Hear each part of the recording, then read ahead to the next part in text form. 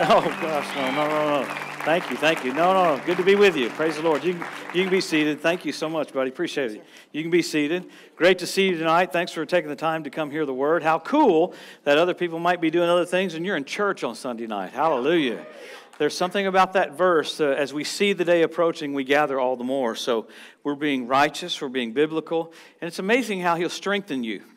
It just happens. You know, as a kid, my friends in California, well, I was out there for a little while. I'm not from there. I'm from Louisiana. But they said I had a drug problem growing up. I did. My mother drugged me to church. And, man, she was into it. We'd be in church every night. Like 1970 through about 75, I pretty much thought my mom had lost her mind. But, man, word,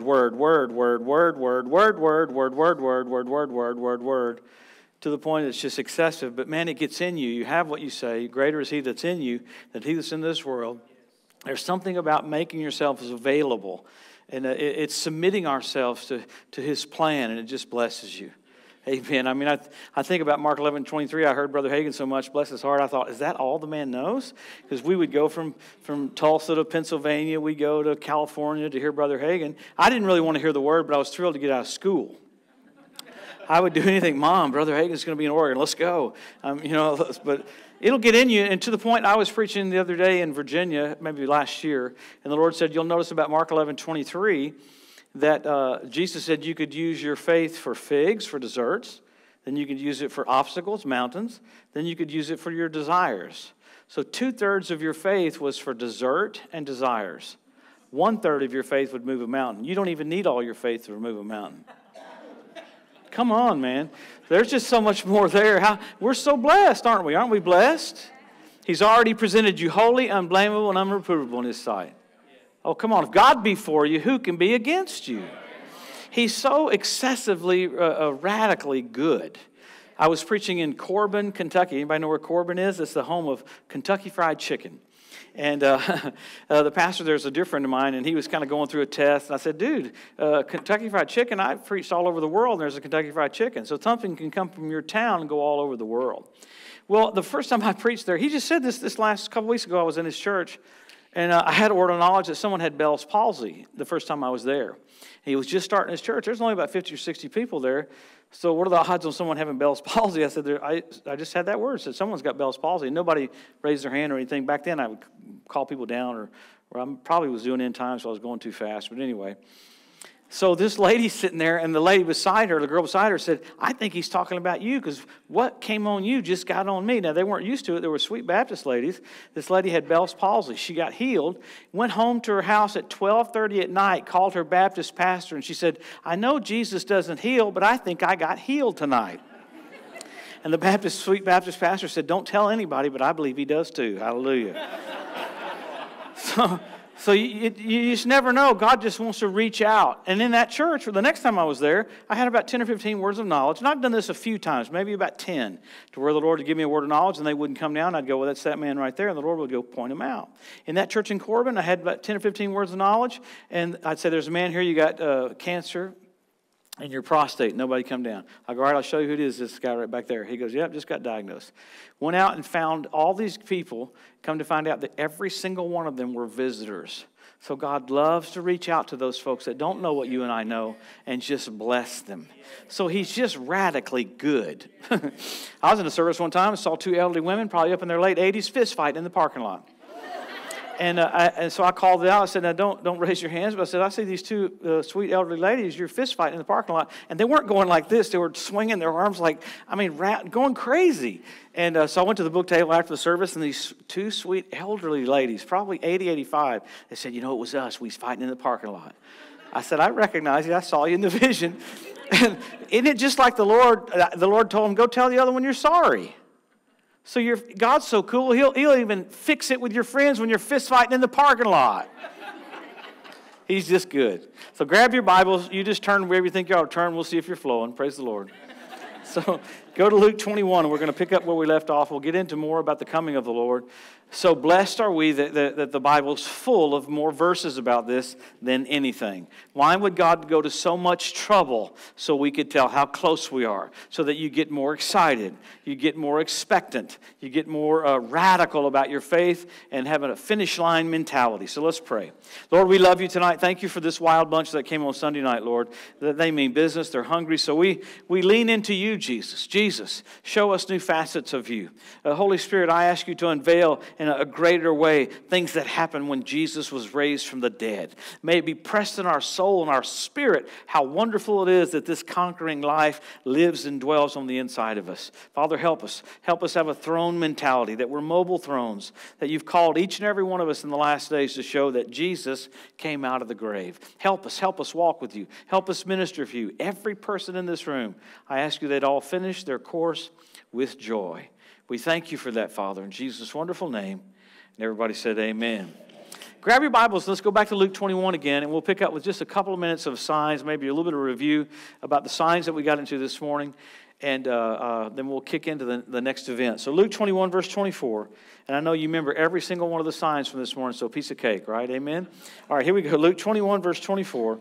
They'll fall by the edge of the sword and shall be led away captive unto all nations, and Jerusalem shall be trodden down or overthrown of the Gentiles, until the times of the Gentiles are fulfilled. So we see in 67, Israel got Jerusalem back. A miracle, absolute miracle. The miracles, I talked about the tanks this morning, but there were so many more. There was one time where the Syrian army was coming down against some of the Israeli soldiers, and they looked at each other and said, man, it's 3 of us against this whole Syrian regiment. What are we going to do? He said, how many bullets you got? The guy goes, I got 3. How many of you guys got 2? They shook each other's hands, basically congratulating themselves because they're going to end their life right there. Next thing you know, the Syrian army stopped and started screaming, Father Abraham, and turned and ran. Now, I'm quoting the guy they interviewed on Against All Odds on YouTube. The actual guy. He goes, it wasn't they looked up and saw Father Abraham, but it said these huge angels they saw too, and they said, we've never seen anything like the swords they had. We knew there was nothing we could do to beat them. They took off running. So just divine intervention. You got a group of Syrian soldiers seeing angels with swords. And I like, when I was in Israel last year, the Saudi Arabian newspaper came out and said, we still don't understand how Israel won the 6-day war. And they attributed it to those men dressed in white on the front of the tanks. Remember the tanks I was talking about this morning? They saw men dressed in white in the front. They're called angels. So it's just cool that we have that realm getting involved in this realm. Why? The king's about to come back. Just as Gabriel came and made proclamation in the countryside to those shepherds, all these proclamations are made because there's a change coming. Jesus is coming back. So here, that's pretty cool that the Lord showed us a city's won back, and when you see that, time's up. So he gets in more detail in verse 29. He said, look at the fig tree, that's the nation of Israel, and all the trees. When they now shoot forth, you see and know of your own selves that summer or harvest is nigh at hand. He said, likewise, when you see these things come to pass, freak out and run to the woods. No, he said, when you see these things come to pass, know.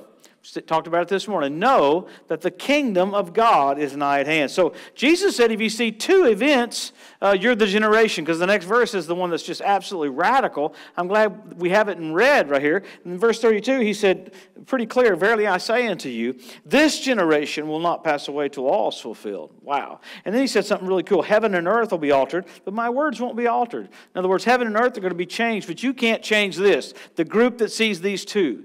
So this morning we got into many other signs. We got back to the Hebrew language restored, Ethiopian Jews brought back, fertility of the land of Israel, the predatory birds, 172 different species of predatory birds.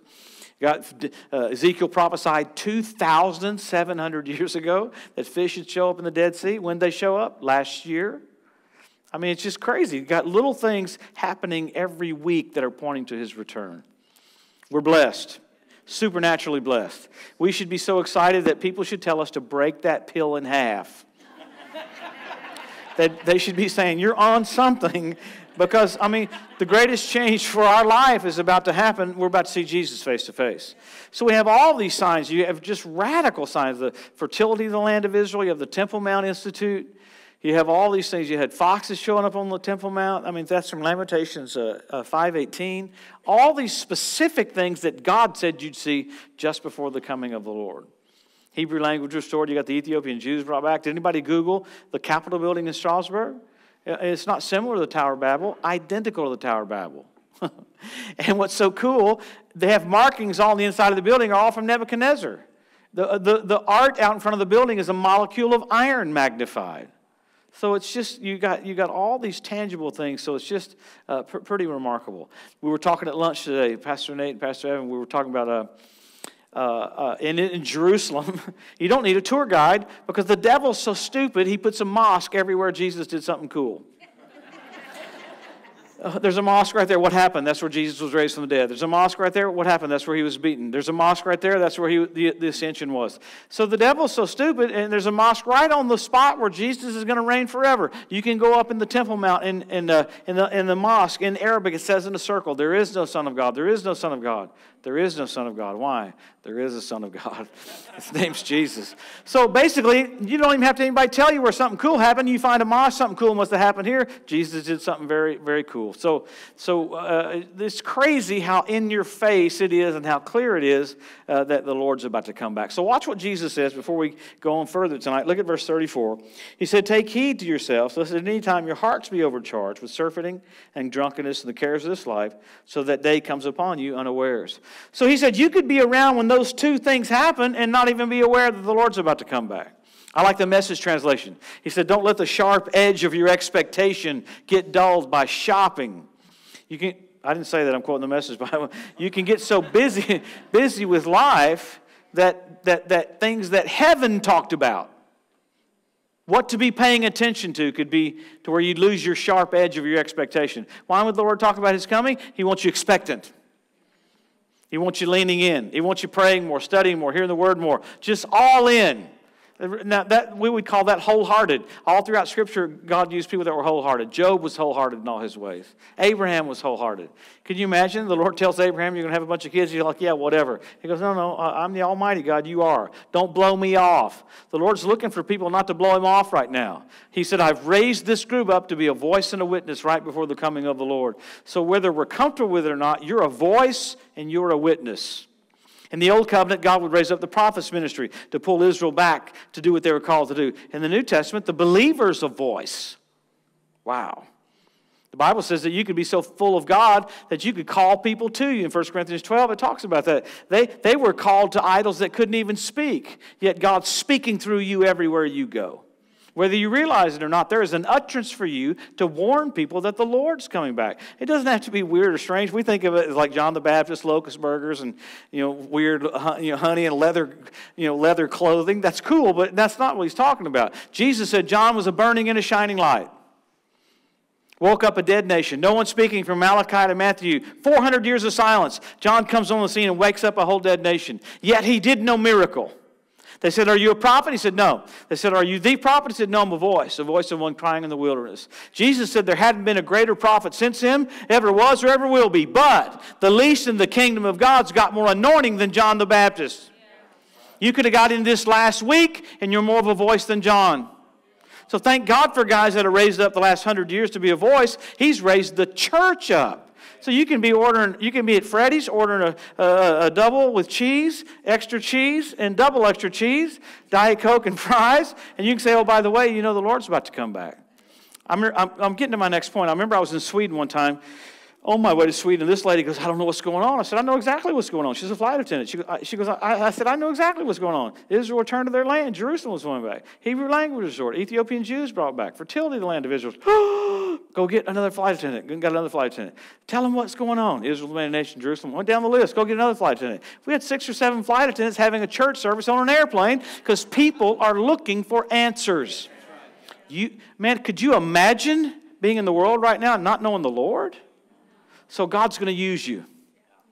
Impress that in your soul. He's going to use you. So we have all these signs of the second coming of the Lord. That's where Jesus physically, bodily comes back to the earth. We come back with Him on white horses. How cool is that going to be? We're going to be raptured and go to the reward seat of Christ, marriage supper of the Lamb, and then we're going to go to horse flying school. I don't know how that works, but lean left trigger. I mean, you talk about the coolest thing that's ever going to happen to us.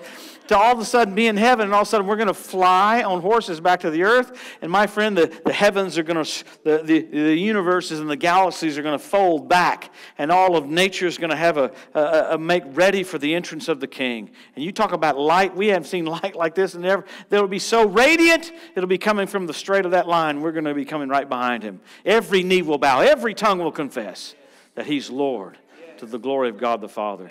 So everything that's happening right now is a pressure to get the earth ready for this entrance. Okay? So we know we bodily come back with him, but we have to go there so that we can do that, and that's called the rapture of the church. So let's get into this. There's been a lot of weird preaching on the rapture lately that isn't scriptural. I watched it on TV. Great ministers, wonderful guys, but they would quote verses that don't have anything to do with the church. They were all Israeli verses for Jewish men that aren't saved. Look, I'll prove it to you. Look at verse 36. Hang with me. You with me? How many glad you came tonight? Yes. How many glad you're here? You're not in surgery. Come on. Praise the Lord. All right. Look at verse 36. Watch the difference in the tone in verse 36. Watch you therefore, and pray always that you might be accounted worthy to escape all these things that shall come to pass and stand before the Son of Man. I don't have to pray to be accounted worthy. He made me worthy. They had to pray to be accounted worthy because Jesus hadn't been raised from the dead yet. So people preach this, oh, you're not going up in the rapture if you're not ready. He's not talking to the church there. He's talking to Jewish boys because he's having to fulfill the law flawlessly. So he did have to warn them. If they hadn't accepted him as their king, they better do some radical works and get ready for it. So let's go ahead and look at this. It's so awesome. What an exciting event. Go over to 1 Thessalonians, and we'll get there. Then I'll sing something off my Greatest Hits album. I know it's coming here close, so we'll have a good time. I think that was real fear I felt right there. Oh, wow. Yeah, tribulation, man, oh man. Go to 1 Thessalonians, let's look at this. So we know at the rapture of the church, we go up to meet the Lord in the air. And at the second coming, Jesus physically and bodily comes back to the earth. Two separate events. Man, there's a lot of weird teaching on the rapture, pre-trib, mid-trib, post-trib. We're going to get into something before we leave tonight that shows you the rapture has to happen before the tribulation. So you don't have to be nervous or whatever. And I know that people have all different kind of views. Once you get into it, it'll flawlessly show you can't be here. Okay? So let's go to 1 Thessalonians, since how that went over so good. But anyway, let's go to 1 Thessalonians chapter 4. Run with me there for a little bit, and we'll get into all this stuff. It's so good. 1 Thessalonians chapter 4, it's page 257. If you got a Bible like mine, look at verse 13. He says here, but I would not have you to be ignorant, brethren, concerning them which are asleep, that you sorrow not, even as others which have no hope. So his teaching on the rapture was to make sure they had no sorrow and that they had radical hope. Really, he's talking here in 1 Thessalonians. This is the crazy thing. Nero had killed so many Christians, they thought they were in the tribulation. So he has to explain in 2 Thessalonians, remember I taught you these things while I was with you. Guess what Paul talked about for 2 weeks while he was with them? The rapture, the second coming, and the Antichrist. He explained that the Antichrist can't even come on the scene until the church is taken out of the way. You can't have the Christ and the Antichrist here at the same time. The Bible calls you Christ. You have so much authority, he can't even be revealed until there's a departure of the church. So Paul gets in more detail. Hang with me. Let's go there here in verse 14. For if we believe that Jesus died and rose again, even so them also which sleep in Jesus will God bring with him. For this we say unto you by the word of the Lord, that we which are alive and remain unto the coming of the Lord shall not prevent or precede them which are asleep. For the Lord himself shall descend from heaven with a shout, the voice of the archangel and the trump of God. The dead in Christ shall rise first. Then we which are alive and remain shall be caught up together with them in the clouds to meet the Lord in the air, and so shall we ever be with the Lord. How cool is that? And wherefore, because of that, comfort one another with these words. So he's saying that the rapture is to comfort you and I, knowing that we're going to be caught up. I know it sounds bizarre and strange, but we're going to leave the planet. Just like Enoch walked with God, translated, raptured. Elijah, translated, raptured. Elisha, they came to Elisha, the sons of the prophet, said, don't you know your master's going to be taken from you today? He goes, yeah, I know, shut up. He knew the day Elijah was going to go up. Pretty wild. So we've been taught wrong about the rapture, because he goes on in Thessalonians and said, you're not in darkness so that day would overtake you as a thief. I can't tell you the exact day of the rapture, but I can tell you the season, and we'll get into that so that we're expectant and we're joyful. How many of you knew when your wedding was going to be? How many of you, your wedding caught you by surprise? Boom, I'm married. No. But that's weird. No, there's preparation. There's planning. It doesn't just happen. There's all kinds of preparation. And God gave us a ton of verses so that we could see this. So he talks about this event. I've heard people go, well, the word rapture is not in the Bible. Yes, it is. In the Latin, that's the word rapturo, where we're caught up. It's in the Bible. We're going to be snatched from the earth. I mean, how amazing that one moment, all of a sudden, we're going to get a glorified body. This mortal is going to put on immortality. We've borne the image of the earthy. We're going to bear the image of the heavenly. The stain of Adam is going to be taken off of our flesh. Whew, hallelujah. I don't know about you. I'm looking forward to a glorified body. Never to gain weight again. Yes. Come on. Never get tired again. It doesn't get cooler than that. Certain things we'll never even think like that. How fun's that going to be? Because, see, my weight is perfect. I'm just not the right height. My weight's flawless if I was 6'3". But anyway... So I'm really looking forward to that glorified body.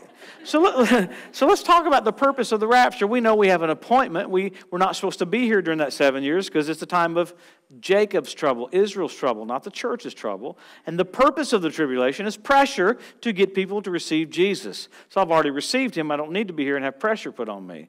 But the main purpose is for you to have your body changed. Remember in the Old Covenant, the cherubim, Isaiah looked up and saw the throne of God. He saw the cherubim had 2 wings to cover their face, 2 wings that they fly with, and 2 wings that cover their feet. Here, these living creatures, or cherubim or cherubim, they're created to be at the throne of God, but still can't look at the Father. He's so radiant, they have to shield themselves. So God's going to get us a new body so that when we're raptured, we can go up and talk to Dad and not get fried. Wouldn't it be weird to go in and talk to your dad and have to wear goggles? Good to see you, Dad. What are those Ray-Bans for? I can't go in and talk to Dad without getting blind. No. We're going to have a body that we can handle that kind of radiance. It's so drastic that in the Bible, when man would see an angel, it was always shocking to see that realm because of the purity of that realm. So we're going to get us this body where we can walk right in. And obviously, we always go to Scripture. You can't just say that without giving you Bible. Remember when on the road to Emmaus, when the disciples, a couple of them didn't know who Jesus was? I don't know how he did this, but the Lord kept them from knowing who he was. Remember that? They're walking on the way, and their eyes were beholding the fact that it was Jesus. And the first thing Jesus says to them, this is after he's raised from the dead, "Why are you guys so sad?" And they said, "Well, hello, if you lived around here, they crucified our Lord." And the Bible says he would have kept right on walking, but they constrained him to stay for dinner. As he sat down for dinner, he took them through the Word. He showed them Christ in the Old Covenant and brought it into the New. How cool is that? Jesus sitting there with you takes you through the Word. I would have gone, "Loser, it's me." But, the Lord's so sweet, he didn't do that. He takes them through the Scripture and unveils Jesus to them through the Word. Then all of a sudden he breaks the little bread and he disappeared. He's translated. They said, "Did not our hearts burn within us the words that he spoke to us? His words are spirit and they are life." Wow. Well, they went back and told their buddies, "Hey, man, we saw him. He taught us the word," and then he disappeared. Thomas goes, "I don't believe that." You know how your buddies are sometimes. Like, "No, I don't believe it. Don't believe it. And I won't believe it until I put the hole in his side and I see the print in his hand." Jesus walks right through the wall. "Thomas, reach hither your hand, thrust it into my side. Be not faithless, but believing." Don't you love it? The Lord knows every word you say. Thomas said, "My Lord and my God." That's exactly right. So they kind of freaked out. He's a spirit. He just walked through the wall. How cool is that? With a glorified body, he walks through the wall, and the first thing he says is, "Do you have any meat?" He didn't ask for kale, didn't ask for salad. Seriously, think about that. Well, could you imagine if the Lord would have gone, "Do you have any broccoli?" No. Seriously, he said, "Do you have any meat?" So, all amazing, he can walk through the wall. They think he's a spirit, but he said, "Handle me. A spirit hath not flesh and bone, as you see I have." And yet he had an appetite for meat. So the rapture's not an ending, it's a beginning. I hear all these people go, "I don't want the rapture to happen. I got so much in my heart." You're going to live forever. We'll get into it tomorrow night. You're functioning in this stuff. You're tasting of the powers of the world to come. The gifts of the Spirit are tasting of that. How much more the fulfillment of that? You got 1,000 years to reign on the earth with Jesus, your King. How cool is that going to be? So here, that's our glorified body. We're going to get us a brand new body. All right, what's the qualification? Go back to verse 14. You always go to the Word. The Word will give you the answer for everything. Look at verse 14. If we believe that Jesus died and rose again, even so them also which sleep in Jesus will God bring with him. So the prerequisite to go up in the rapture is to be in the body of Christ. I've heard people preach, well, if you don't have faith for it, you're not going to go up. Well, actually, he's coming back for a certain species that we really don't have control over it. The rapture is not about us. It's about him. We've tried to make it about us. Am I holy enough? Am I cool enough? No, it's not about that. His blood purchased you. So at the rapture of the church, he's going to get reunited with his body. Just like if I was walking around tonight with one leg, I'd be looking forward to having my new leg. He's looking forward to being reunited with his body, and that's what the rapture is. I told you before, I had a lady in Galveston walk up to me, and she goes, well, how dare you say if you're in the body of Christ, you're going up? I said, well, I'm not that bright, but I got verses that show me that. And the Holy Spirit loves to magnify Jesus. He said, ask her, whose works would she rather trust in? Her own works or Jesus' works? I pretty much will throw my works aside and take Jesus' works. By himself he purged our sins. Sat down at the right hand of the Majesty on high, being made so much better than the angels, as he by inheritance obtained a more excellent name than they. Oh, come on.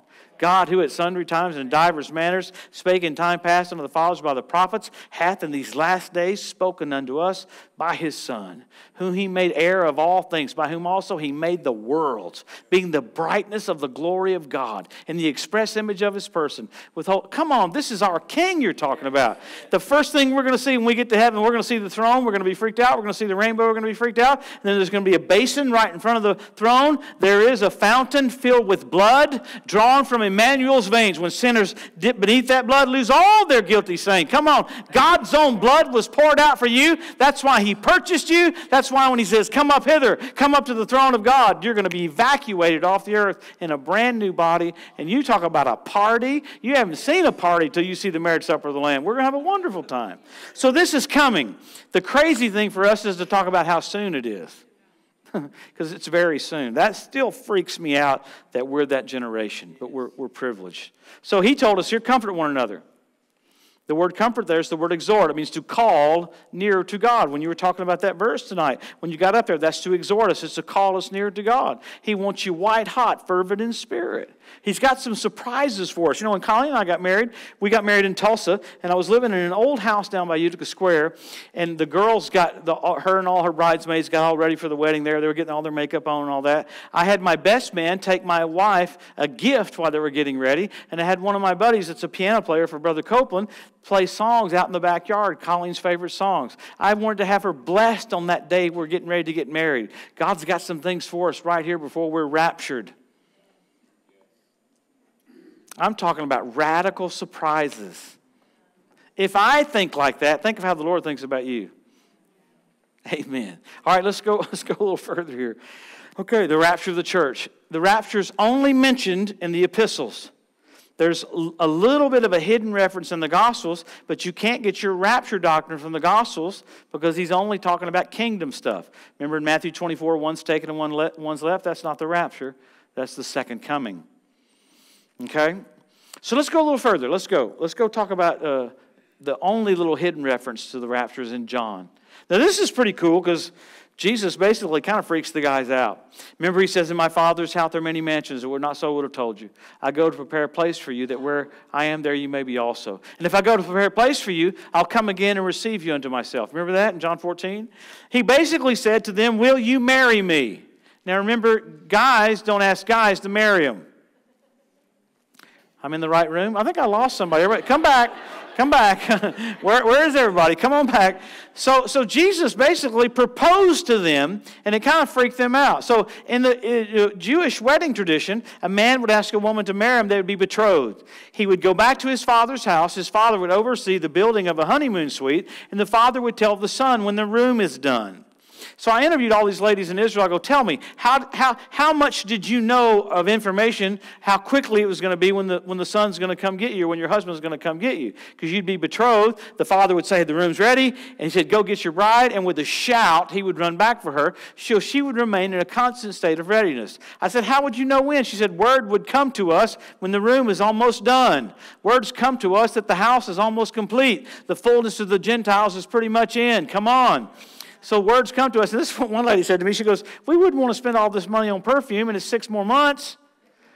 they said we'd know almost to the day. And we'll get into that. There's about a 3-day period called the Feast of Trumpets that we'll know that's when the rapture is going to be. I can't tell you the year, but I can tell you pretty much it's going to be in the fall of whatever year it is. And when Jesus said, hang with me for a minute, because this is way too much information, but hang with me. Everybody with me? When Jesus said of that day and that hour, no man knows, he was telling them, I'm coming back for you on Feast of Trumpets. Because the Feast of Trumpets was on a new moon. It was on the 29.5th day of the month. So the Sanhedrin would send 2 witnesses out. Is it the new moon yet? They couldn't tell it until it was like that. So they didn't know which day it was going to be, the 29th, the 30th, because there was kind of a wiggle room right there. And that's called the Feast of Trumpets. It also means the beginning of a coronation of a king. You have a private ceremony and a public ceremony. The private ceremony is for us. He's going to be presented to us as the King of Kings and Lord of Lords. We'll come back at the second coming. He'll be presented to the earth as the King of Kings and Lord of Lords. It's also the beginning of 7 days of awe, mirroring the 7 years of tribulation. Okay? But the Feast of Trumpets happens before that. So we talked about it this morning. The Lord's so amazingly flawless. Hang with me for a minute. Everybody with me for just a little bit longer? Jesus fulfilled these feasts, or what we call festivals. They were dress rehearsals.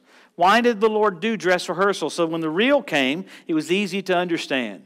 So remember Passover? Jesus went to the cross on what feast? Passover. Remember, He's the Lamb of God who takes away the sin of the world.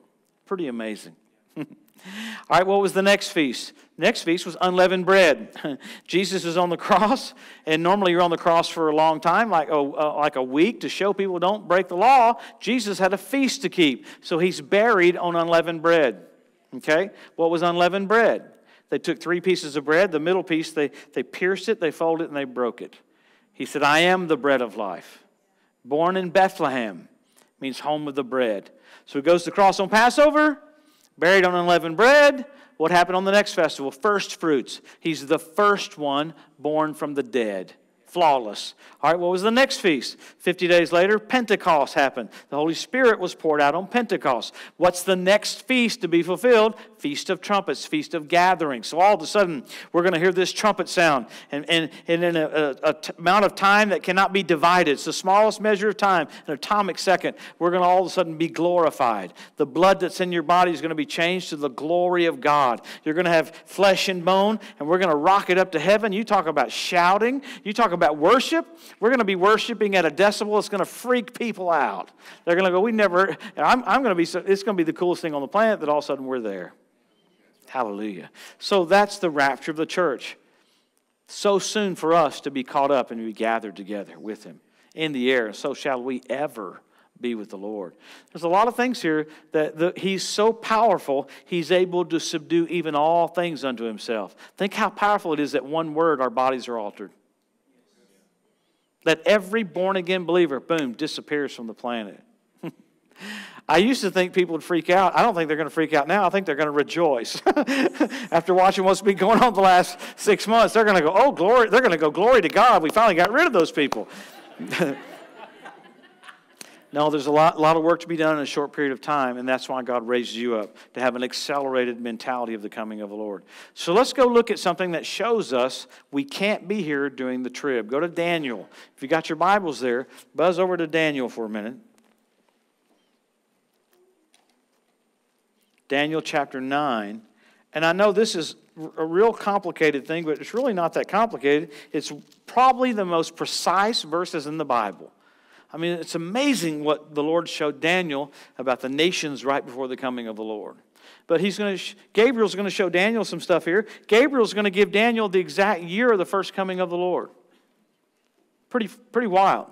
So look over here. Got your Bibles there? Run to Daniel. Remember, it's good to write in your Bible. Remember, dirty Bible, clean Christian. Come on. Clean Bible, dirty Christian. Here we go. Come on. No. Look at your neighbor. Come on.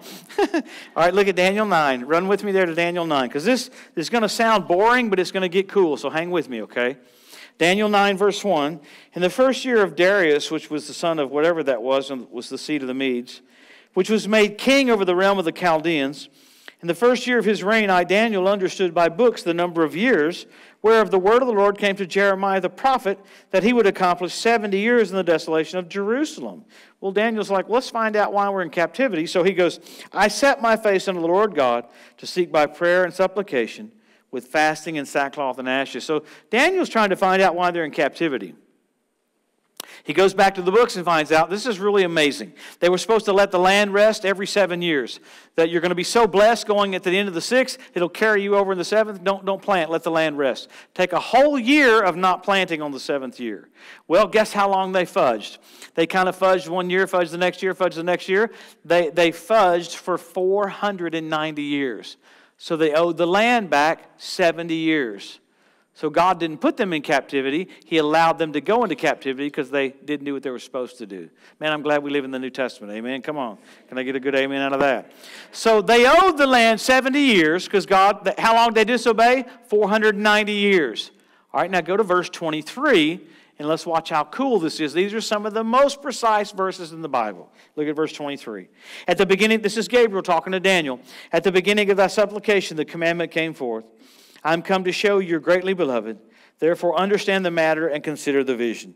He goes, okay, you guys missed it for 490 years. 70 weeks are determined upon thy people and upon the holy city, Jerusalem.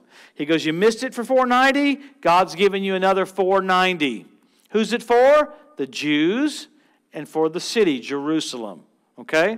70 segments of 7 is another way of saying 490 years. Now watch what the Lord says here. Keep going. So you missed it for 490? God's so cool, He's giving you another 490. It says to finish the transgression, to make an end of sins, to make reconciliation for iniquity, bring in everlasting righteousness, seal up the vision and prophecy, and to anoint the most holy. Look at verse 25. Here we go. Know therefore and understand that from the going forth of the commandment to restore and build Jerusalem until Messiah the Prince will be a certain amount of weeks, and I'm going to add them up for you so you don't have to add them up. He basically said, you're going to hear a commandment to rebuild Jerusalem. And the clock's going to start when you hear that. So King Artaxerxes was talking to Nehemiah. Nehemiah was all bummed out. And he said, well, what's wrong? Jerusalem's overthrown. He said, don't worry. I'm going to make a proclamation just like Gabriel said. So right then, King Artaxerxes goes, we shall rebuild Jerusalem. Clock started. Okay? Remember when Jesus came on the scene, they said, are you the Messiah? He said, go tell them what you see and what you hear. John the Baptist goes, it's not looking good for me. They're going to cut my head off. Go ask him, is he really the one that's coming? Because this is not faring out real well for me. What Jesus tell him? Go tell him what you see and what you hear. But there came a day when Jesus came riding into Jerusalem on that donkey. They took the palm branches and laid them down. Hosanna, Hosanna, blessed is he who comes in the name of the Lord. They said, oh man, don't let them say that. You're admitting you're the Messiah. He said, if they didn't do it, the rocks would cry out. So if you add the years up from the going forth of the commandment till Jesus was going to come, he told them 483 years. Well, God promised them 490. So God owes them 7 years of old covenant time. That's called the tribulation period. He promised them 490. He came after 483. So there's 7 years of time that God owes them back. He takes the church off the earth and repays Israel those 7 years. Everything you've seen happening to Israel the last 100 years is preparation for that 7-year period. I mean, the Holocaust, 6 million Jews were killed. It's amazing. Germany prospered after killing 6 million Jews. Think about that. See, God's not mad at anybody right now. People don't like to say that, but He's not. Germany prospered after killing 6 million Jews. It was the church's fault that we didn't pray because God gave the church all authority. That's why the church has to be raptured. You have so much authority, He's got to take you off the earth so He can do what He wants to do during that 7-year period. We'd be talking to asteroids. I was preaching in the Ukraine. I was talking about the asteroid that's going to hit called Wormwood. It's going to make a third of the waters radioactive. Everybody gasped when I said Wormwood. I said, what's Wormwood mean? It's the word Chernobyl. So there's a lot of changes coming to the earth. We happen to be this group of people that are living right up to the edge of these changes. I got a friend that got 2 million people born again in the Sudan. There was a demon-possessed man that had hair all the way down to the floor. They had him in chains, and the guy goes, don't unhook him. He'll start biting everybody. I said, no, he won't. I'm going to cast the devil out of him, and he's going to be freed right here in front of everybody. The guy cast the devil out of him. They took the chains off of him, cut his hair, put clothes on him, and the leader, the Muslim leader of the nation said, we're going to follow Christianity. They had 2 million people saved in 2 weeks. We bought backpacks with solar panels on them, hundreds of them, from this guy in California. They took the backpacks to the Sudan, and they put a sheet up, and they played a projector out of the backpack. Didn't need electricity. Taught new members classes in all of their languages. You're living right before all this happens, the very harvest of the earth, and all of a sudden the church is going to hand off to Israel. We're going to depart. And God's going to raise up 144,000 Jewish evangelists, 12,000 from each tribe. And you're watching all these Jewish men right now become best friends with Pentecostals because we're about to hand off to them. Remember, Elisha said, "Where is the Lord God of Elijah?" I believe those Jewish men will say, "Where is the Lord God of the last day church?" Let's show them some stuff. I've done videos for a couple of them. I believe they're going to lead up to 144,000. I said, this is what you do when we disappear. You put your hand on your head, you accept Jesus as your Messiah, and then you baptize yourself in the Holy Ghost. Gets quiet when you say that, but the spirit of supplication is going to come upon them, and all of a sudden they're going to rise up and go out and harvest the earth.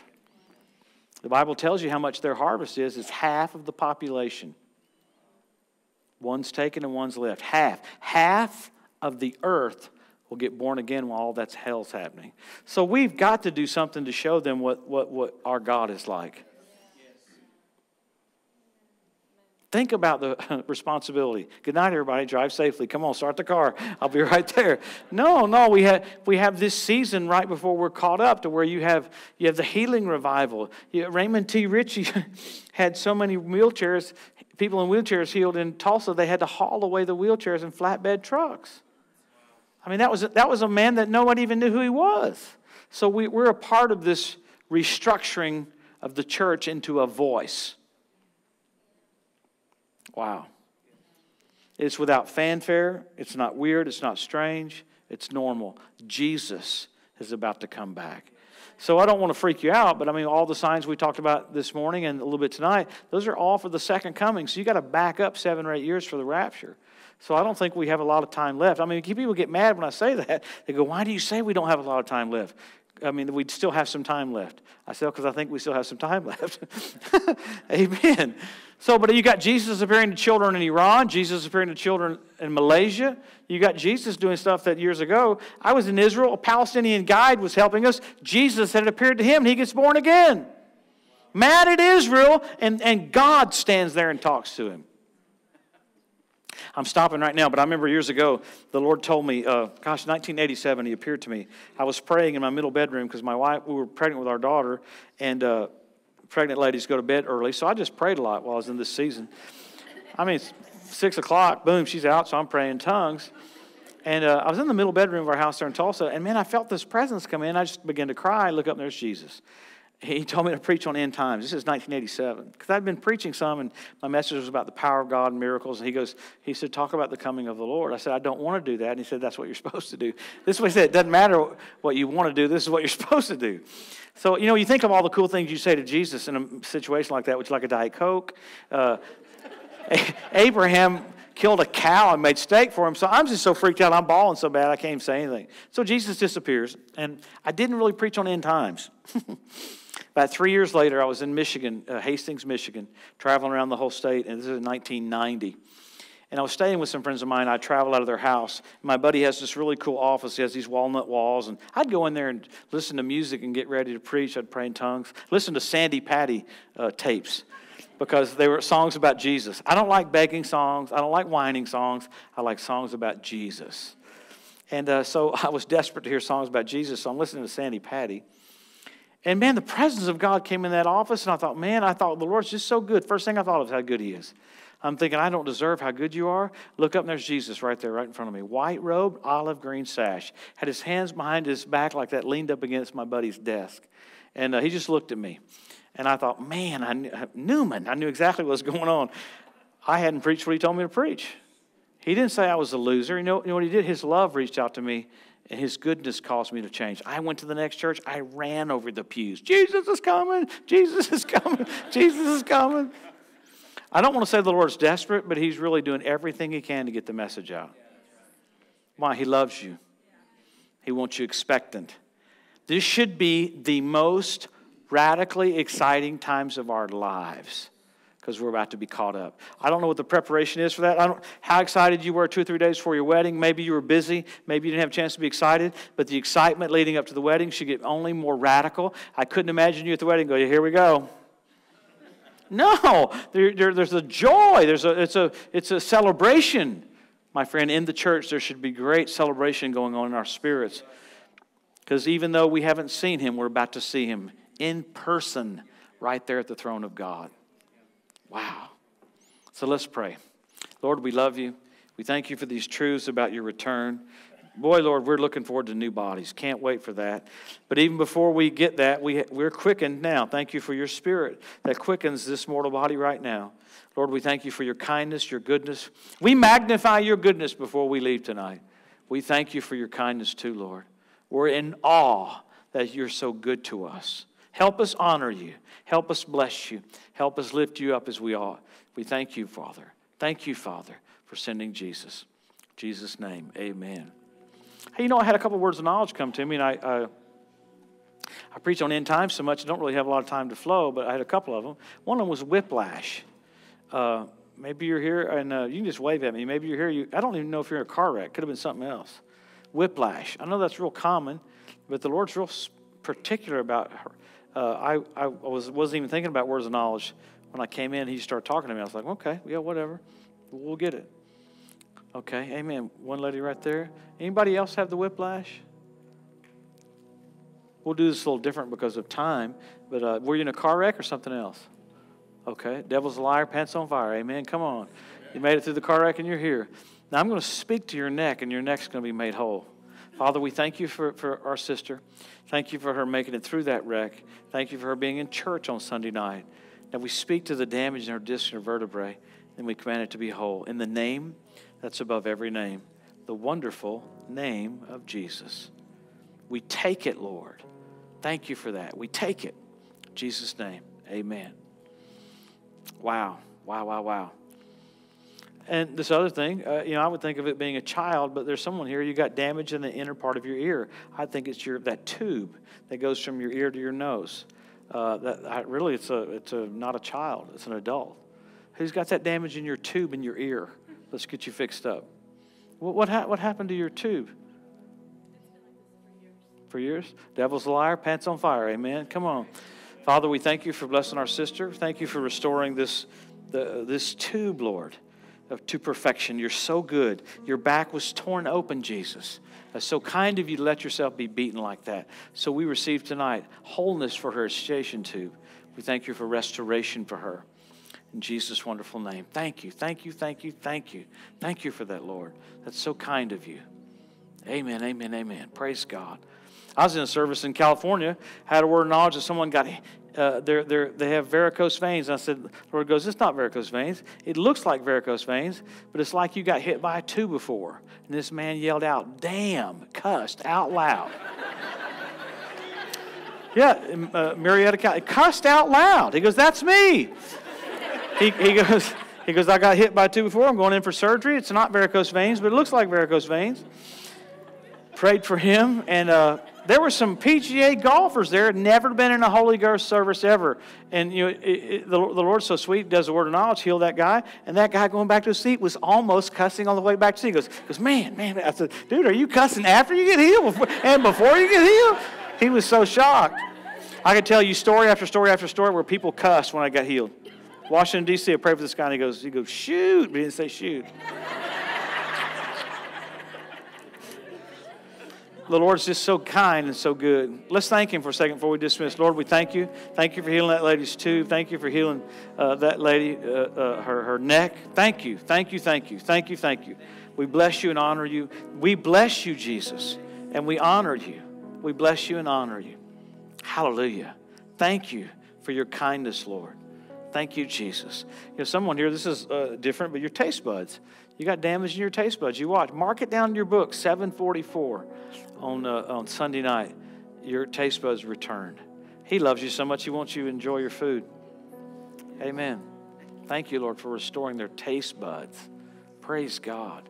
Praise God. Amen, amen. Thank you, Lord. This sounds weird, but I'll call it out anyway. irritable bowel syndrome. Your digestive tract's got damage. Amen. You're healed. Now, I'll show you how weird this is, and I'm going to let you go. I'm in Pittsburgh, Pennsylvania. The Lord said hemorrhoids. I said, Lord, I'm not calling that out. Because there's not a cool way to call that out. You know what I'm saying? There's no way you can kind of say it without it being hemorrhoids. This lady's name, I'll tell you her name because I don't think you'll go to Pittsburgh next week. Her name is Carol Nemitis. She was part of this woman, the elderly woman, started this church in Pittsburgh. And the Lord said, Joe's going to call, she had hemorrhoids, and the Lord said, Joe's going to call out hemorrhoids. You can either go down and get healed or go have your surgery. She'd been drinking chalk for 3 days. She was kind of mad that she drank all that chalk, didn't even have to. I preach in churches all around Pittsburgh, and Carol will be the lady that's kind of my go-between to go to those other churches. And she'll say, hey, don't mention me by name when you tell that story. I said, I won't. I don't hardly ever tell that story because it's so weird. But I could tell you story after story of gifts of the Spirit that you just go, that did not happen. One time I had a word of knowledge that a man bruised his male parts. I was in Glenwood Springs, Colorado. I said, Lord, I'm not calling that out. And it's like, the Lord's not freaked out about that stuff. I said, okay, there's somebody. The Lord goes, you're chicken. All right, I said, all right, there's a man here, you bruised your male parts, and nobody came down. Nobody moved. Everybody. So I waited for a few minutes, and I said, no, I'm not leaving until you come. The pastor stood up, and he'd had some surgery to not have any more children. Now watch. I said, no, that's not it. How embarrassing is that to stand up and tell the whole church? I said, no, that's not it. So I waited for a little bit, and I said, I'm not leaving until you come. Now, see, I haven't done that here because I just didn't have time. But I said, I'm not leaving until you come. I sat down on the platform. I said, I'm not leaving until you come. All of a sudden, I saw this guy on a horse. This horse come through this thicket. There was a little creek right there, and the horse stopped. Instead of jumping the creek, it stopped like that, and the man flew off the horse and caught himself on the horn of the saddle. The guy's name was Rusty. He come walking down. I've been back to that church 20 times. I said, I'll go, hey, Rusty, how's it going back there, buddy? He goes, quit talking about me, man. Leave me alone. But look how cool the Lord is. He just wants to bless you. Gosh, let's bless him one more time, then we'll go. Lord, we are so amazed at your love and your kindness. Your love and your mercy is amazing. We're amazed at your kindness. Lord, help us honor you. Holy Spirit, help us honor the Son. Jesus, have the preeminence in our lives that you should have. We glorify you, magnify you. King of kings, Lord of lords. We bless you tonight. Lord, we're so excited to see you face to face. Help us fulfill your will before we meet you face to face. We thank you for it in Jesus' name. Amen and amen. Well, we'll come back tomorrow night, and we'll get into more, and we'll have a good time. We'll be blessed. We'll be encouraged. Have a great night. Say no to drugs, and come back tomorrow if you can. Pastor Nate, who do I turn it to? Give Pastor Nate a big hand as he comes. Come on. Bless you, Pastor Nate. Amen. Praise the Lord. Well, hey, just so you know, we're not doing any time deal, you know. We say that all the time. But I'm going to just say that right now because if you have anything, also, we can just wait on the Lord for a little bit. I actually want to do that because I was just going to dismiss. And I got up here, and then it was like, no, we're just going to wait a second. Because...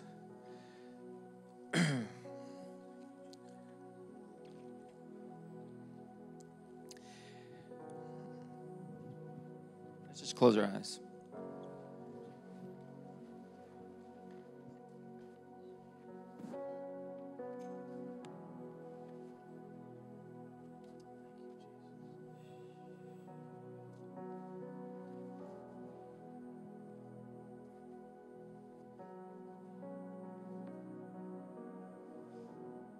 Thank you, Father.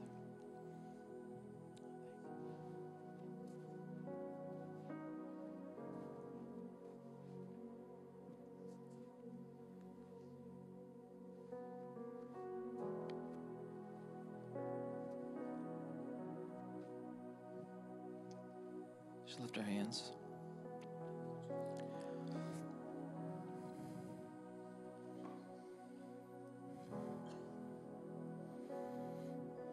Thank you, Father.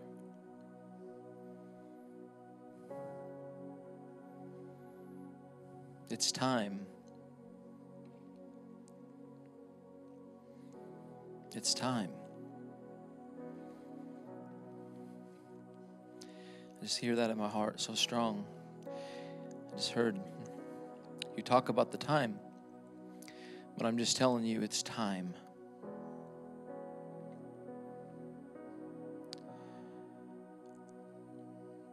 the season of assignment. It's time. Even the things you've seen in your heart, the hands that are lifted toward me.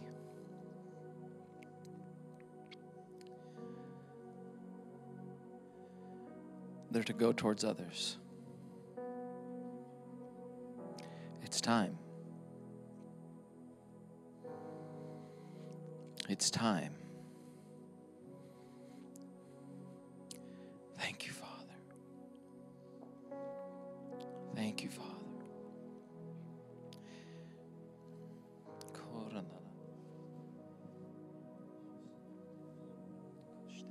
I just want to take a moment and pray in the Spirit. If you're filled with the Spirit and speaks to, just let's pray out mysteries.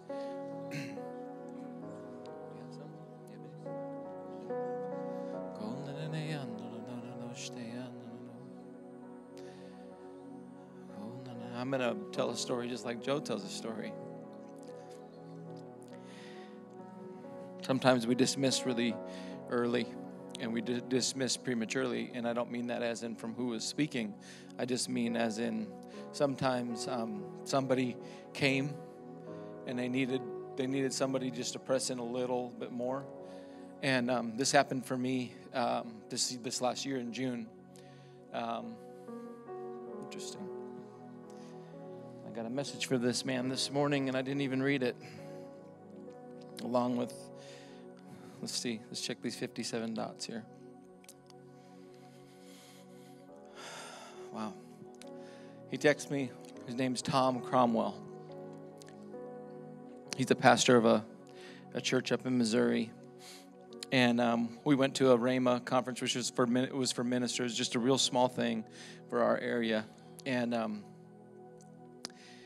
anyway, the first night we were there, he said, we dismissed. It was so good, just like tonight.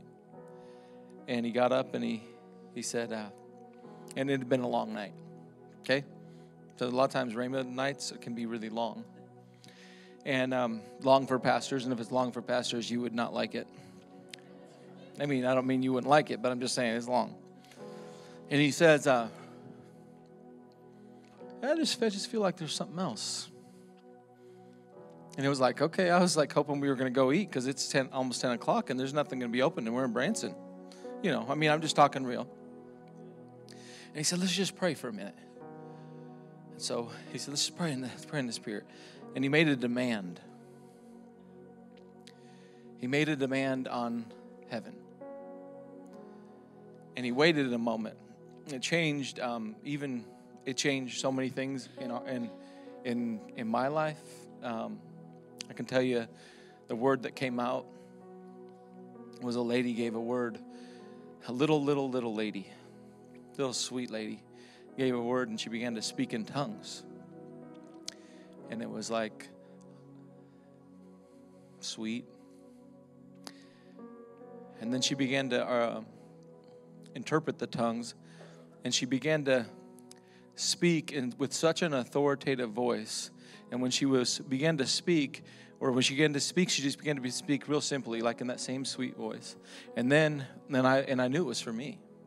The whole message actually was for me that he ministered that night, and I reasoned away everything, like 5 different things.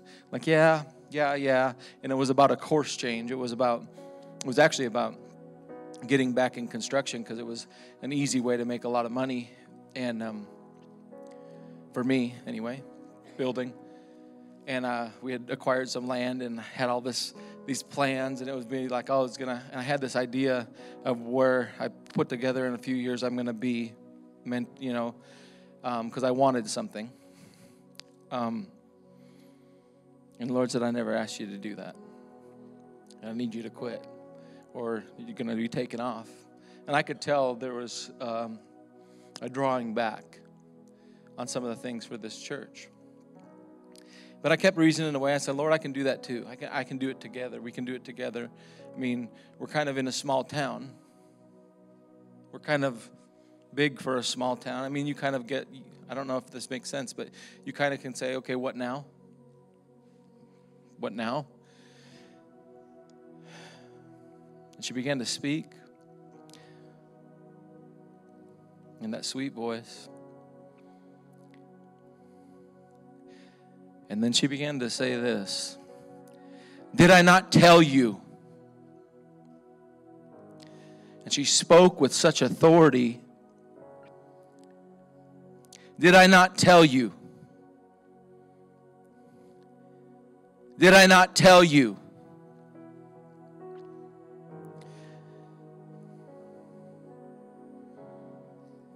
Lay that down. Pick that up. Lay that down. I mean, it was like so, you couldn't argue with it. But here's what I'm telling you, that's a word for somebody tonight. You're to lay that down and you're to pick that other thing back up. And I'm going to read this, and this is Tom Cromwell. He sent me this morning, Isaiah chapter 10, verse 27. "And it shall come to pass that in the day that his burden will be taken away from his shoulders and his yoke from his neck, and the yoke will be destroyed because of the anointing oil." We are carriers of the yoke-destroying anointing. We always have to step over our flesh to obey God. And he said, "Yokes destroyed today." It was an encouraging word, for ministry. And that's exactly right. For even us, before we go, and just that word, do with our hands lifted to heaven, we said, it's time. It is time. It's time. It's time to what? Step over your flesh. It's time, like even on Wednesday night. Listen, people are calling. People are crying out. And it's just to say, would you get, it's not like, look at the time. No, it's time. It's time to step over ourselves. It's time to understand that we carry the anointing, the very Spirit of God on the inside of us, the burden removing, yoke destroying anointing, the very presence of God. When you see something, this is so natural. Yeah, you get a word of wisdom, a word of knowledge, and you move on it. And just like you said, are you chicken? We got to learn just how to be just a responder naturally. It's very naturally. We're just a natural responder. And so before we go, I don't have any like word of knowledge or anything. I mean, I felt like that was exactly right. It is time. And some of you, that spoke exactly to you because you've seen certain things in your heart and you've seen pictures in your heart. You saw yourself even leading people. You've seen yourself being a leader. Let me tell you, it starts right where you're at. It starts right at your workplace. It starts right now at your workplace. That you are what God has showed you. Now start operating, start walking in that. Be the leader on your crew. Take the lead. Take the charge. He put you there. It's time. But also, anyway, so we're going to pray that tonight before we go, and I just believe with all my heart as we're going tomorrow to work and commission. When I say commission, that means on assignment from the Lord. Man, God has you on assignment tomorrow. Yeah, I know you're not going to school, a lot of you, because it's school in Alma is not, I don't know about Van Buren, but guess what? God has you on an assignment every single day. And I love what Pastor Joe says, or Brother Joe. He says you don't have to be weird. God's not weird. I'm talking about my dad that way. People are weird. But at the end of the day, we have to be willing to step over ourselves, get over ourselves, and move based upon the inward witness, the inward voice of the Holy Spirit, just saying, hey. And it's normal. It's normal for the church to walk with the Spirit. It's normal for the church to see the burden-removing, yoke-destroying Spirit of God, presence of God, go with you wherever you go, and see the very thing that Jesus said, the Spirit of the Lord is upon me. He's anointed me to preach the gospel. So good news.